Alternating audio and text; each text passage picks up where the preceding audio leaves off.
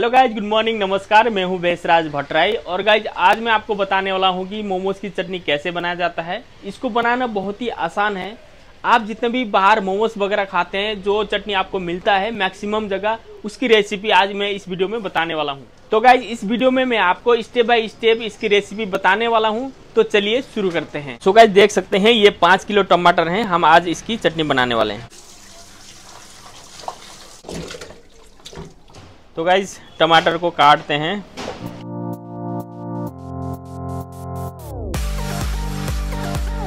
तो हमने सारा टमाटर काट लिया है। अब इसमें पानी भरेंगे। तो आप देख सकते हैं हमने इतना इसमें पानी भर दिया। सो देख सकते हैं ये अदरक है और लहसुन, हम ये भी इसमें डाल देंगे। और देखो ये सारा मिर्च है जिसके हमने डंडे तोड़े थे, और ये भी हम इसमें डालेंगे। अब हम इसको पकाने के लिए रखेंगे।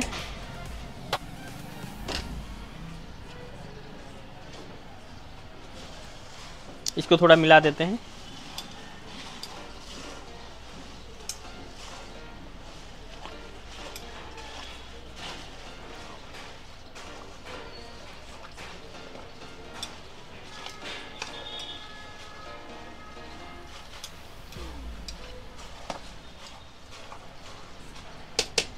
और थोड़ा गैस तेज कर देते हैं और इसको ढक देते हैं। इसको अब अच्छी तरीके से पकाना है। कम से कम भी आधा घंटा इसको लगेगा। तो बीच बीच में इसको देखते रहे और चलाते रहे। तो अभी तक हमने क्या किया, पहला प्रोसेस आपने देख लिया। हमने अपने क्वांटिटी के हिसाब से, आपको भी अपने क्वांटिटी के हिसाब से करना है। हमने 5 किलो टमाटर लिया, उसको काटा, फिर उसमें हमने जो साबुत मिर्ची थी, जो ये मिर्ची है, ये जो राशन की दुकान में मिलती है सूखी लाल मिर्ची, इसको लेके इसके डंडियाँ तोड़ के हमने उसको भी डाल दिया। लगभग हमने 5 किलो टमाटर में आधा किलो ये लाल मिर्ची लिए हैं, ये जो काफ़ी स्पाइसी होता है। और उसके साथ में हमने लगभग अदरक को भी इसमें काट के डाला। लगभग 100-150 ग्राम अदरक डाला। फिर लगभग 250 ग्राम करीब हमने इसमें लहसुन डाला। फिर हमने सीधा पानी डाल के इसको उबालने के लिए रखा। फिलहाल हमारा लगभग आधी घंटा हो गया है और ये लगभग पक गए हैं। सो हम अब क्या करने वाले हैं, नेक्स्ट स्टेप। तो देख सकते हैं हमारा ये पक चुका है टमाटर और मिर्च। अब हम इसमें डालेंगे, ये देख सकते हैं ये है कॉर्नफ्लोर। इतना कॉर्नफ्लोर लिया हुआ है। अब हम इसमें थोड़ा कलर डालेंगे, क्योंकि नहीं तो चटनी थोड़ा सा वाइट होगा, ज़्यादा नहीं, हल्का सा इसमें कलर डालेंगे। अब हम इसको पानी में मिलाएंगे।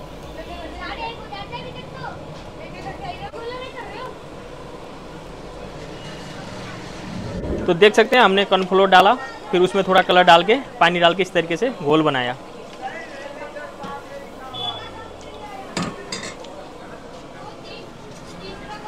अब हम इसको इसमें डालेंगे। देख सकते हैं इसमें डाल दिए। फिर हमें इसको मिलाना है।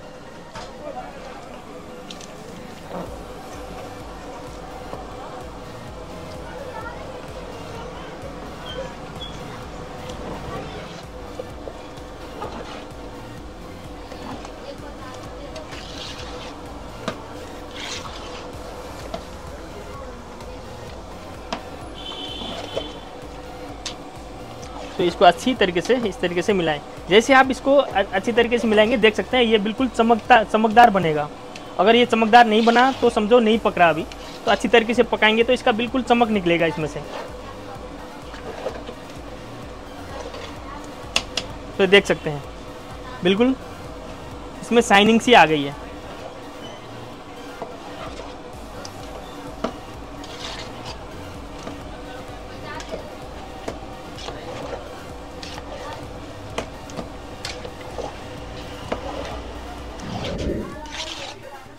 सो ये पक गया है अच्छी तरीके से। अब करते हैं इसको बंद।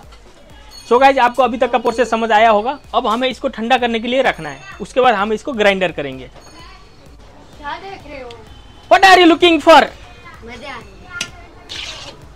ये बनता क्या है? का मैंने सब्सक्राइब कर रखा है यूट्यूब चैनल। मेरा चैनल दूसरा है, क्योंकि तुमने कौन सा चैनल, मैंने नया चैनल चालू कर दिया। नहीं, दूसरा चैनल चालू कर दिया।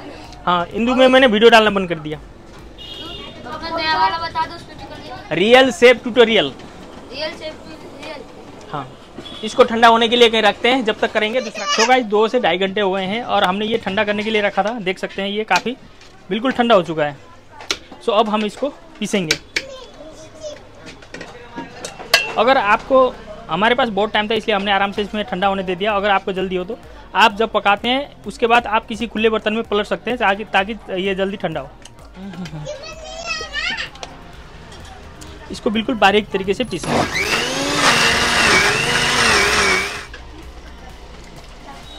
ये हम सारा पीसेंगे। अगर ये थोड़ा आप जब बना रहे हो, ये अगर थोड़ा सा ज़्यादा गाढ़ा हो तो इसमें थोड़ा आप पानी डाल के पतला कर सकते हो। इतना ही होना चाहिए। इससे ज़्यादा पतला भी होगा तो ये ज़्यादा बारीक पीसेगा नहीं।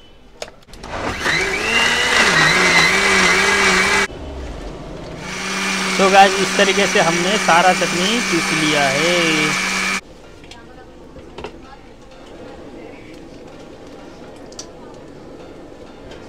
देख सकते हैं कितना सारा चटनी है। हो गया पतीला खाली। और हम ये अभी पीस रहे हैं अदरक लहसुन का पेस्ट। क्या पीस रहे हैं?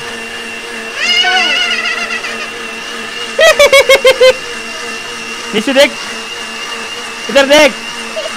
देख सकते हैं हमने अदरक लहसुन का पेस्ट भी पीस लिया है। पहले हमने जब बनाए थे उसमें भी हमने अदरक लहसुन डाला था और हमने बाद में ये अदरक लहसुन का पेस्ट और पीसे हैं और ये डालेंगे इसमें।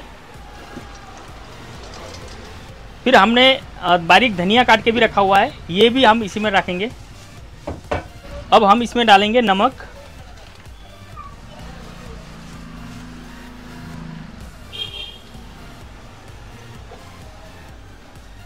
आप जितना चटनी बना रहे हैं उसी के हिसाब से नमक वगैरह डालें। और हम ये डालेंगे अजीनोमोटो।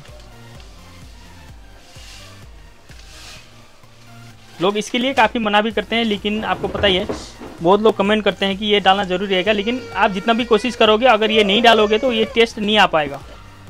फिर हम इसको अच्छी तरीके से मिलाएंगे। हमें इसमें और कुछ भी ऐड नहीं करना है, बस इसको अच्छी तरीके से अब मिलाना है।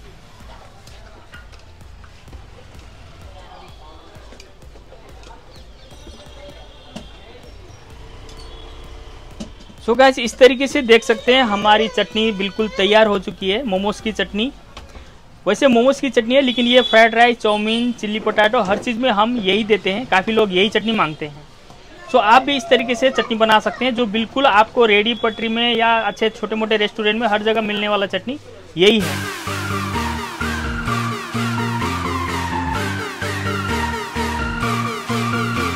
सो देख सकते हैं यही चटनी है ना आप जो खाते हैं। बिल्कुल ध्यान से देखिए, बिल्कुल यही है बॉस। जो भी आप लोग बाहर चटनी खाते हैं बिल्कुल यही चटनी है, बहुत ही अच्छी और यम्मी। सो गाइज आप लोगों ने इस वीडियो में देख लिया कि मोमोज की चटनी कैसे बनाया जाता है। अगर आप लोगों को वीडियो थोड़ा भी पसंद आया तो प्लीज़ हमारे चैनल को सब्सक्राइब करना ना भूले और जाते जाते एक कमेंट छोड़ते जाइए। सो मिलते हैं नेक्स्ट वीडियो में जल्दी से, तब तक के लिए बाय बाय, सी यू।